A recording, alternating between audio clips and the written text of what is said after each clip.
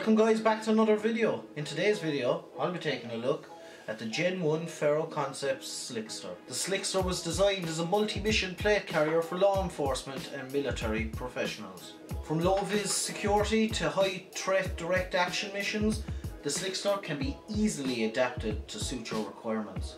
On the front of the Slickster is a large colour-matched Velcro panel for all your call signs, ID tags, etc. Beside that large Velcro area, you'll also have PALS Molle webbing where you're able to attach two ITW Quasm clips. Using these clips, you're able to integrate this with numerous military placards such as the Spiritus System Micro Chest Rig.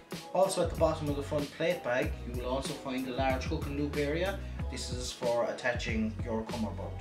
The rear of the plate carrier is a carbon copy to the front plate bag, the only exceptions being there's no Quasm clips and there's a larger Velcro area on the back for ID tags, etc. The shoulder adjustment on this plate carrier is very simple. It's just hook and loop Velcro.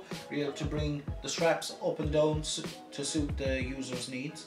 On the inside of the plate bags you will find spacer mesh. This makes the plate carrier both comfortable and is able to let your body breathe against the plate. Depending on what size plates you take, either medium or large, will depend on whether you need a medium or large Slickster.